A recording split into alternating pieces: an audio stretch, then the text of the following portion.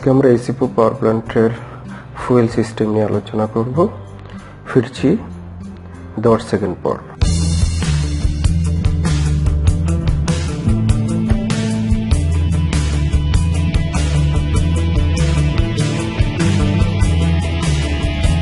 HFO মানে heavy fuel oil.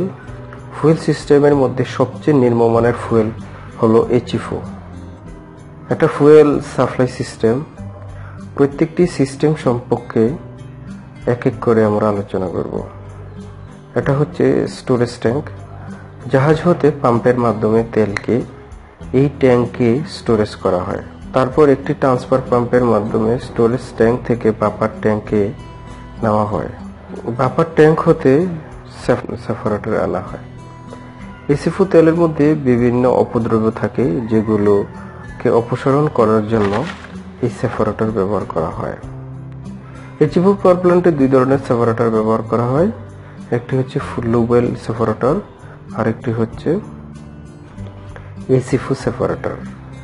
Separator ভালো তেলগুলোকে day tank বা সার্ভিস ট্যাঙ্কে রাখা হয়, আর খারাপ অপদ্রব্যগুলোকে স্লাশ ট্যাঙ্কে রাখা হয়। এবার ডে ট্যাঙ্ক বা সার্ভিস ট্যাঙ্কের তেলকে ফিডার ইউনিট হয়ে বুস্টার ইউনিটে পাঠানো হয়।